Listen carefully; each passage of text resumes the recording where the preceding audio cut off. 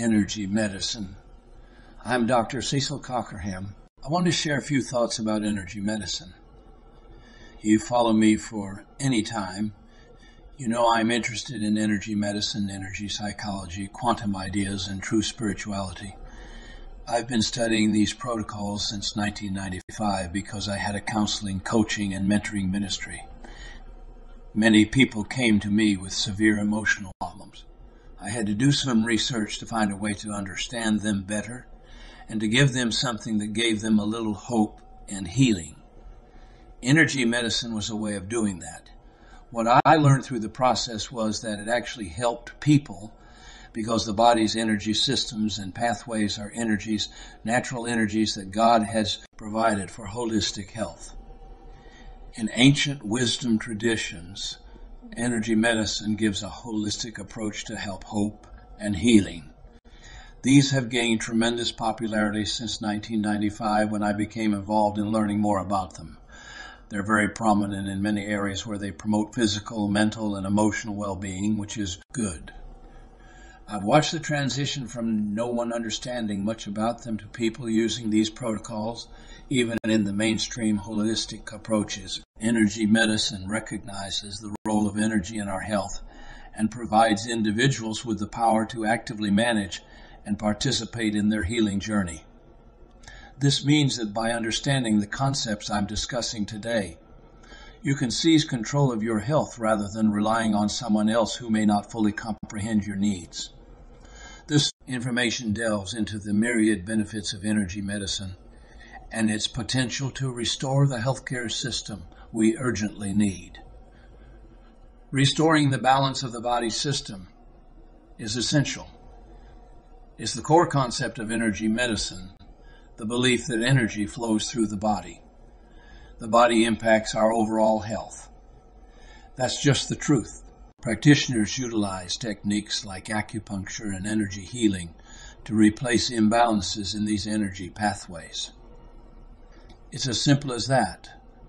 Disease occurs when the balance is off and we need to balance it back.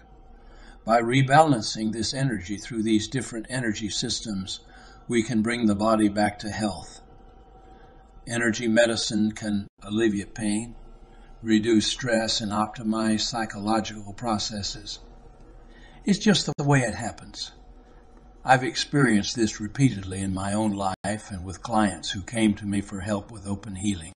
Research has shown that energy therapies stimulate the production of endorphins, and they fulfill those states, relaxation leading to reduced anxiety levels, and how we need a reduction in anxiety levels today because of the climate that we're living in.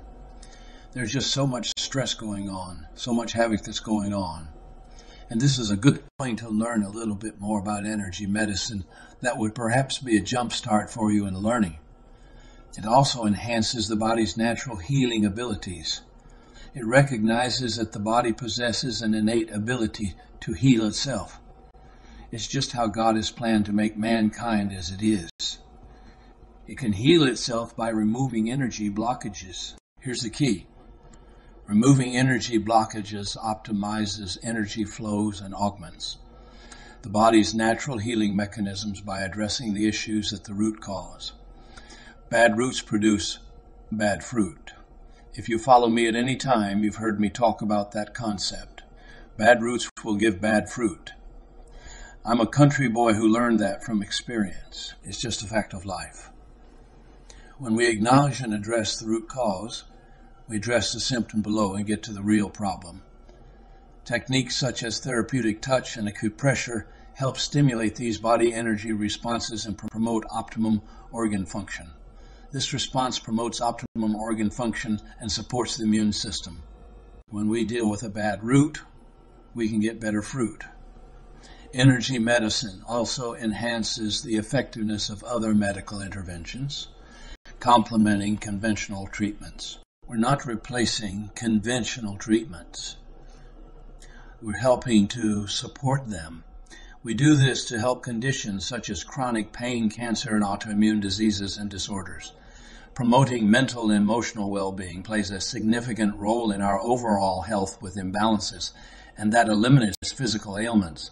Energy medicine is very important to balance our emotional systems, which right now, because of the havoc going on around the world, makes people just stressed out. So if you're stressed out, this might be good for you to learn about energy medicine, which I've been talking about since 1995. We become holistically better when we release these energy imbalances linked to traumatic experiences. That's just the word I use, and I think it describes it very well, because these disturbances and negative emotions cause havoc in the body physically, emotionally, and mentally. Many people have these blockages. Let me tell you a few things that cause a blockage that I call trapped emotions, because of the traumatic events that happened in your life.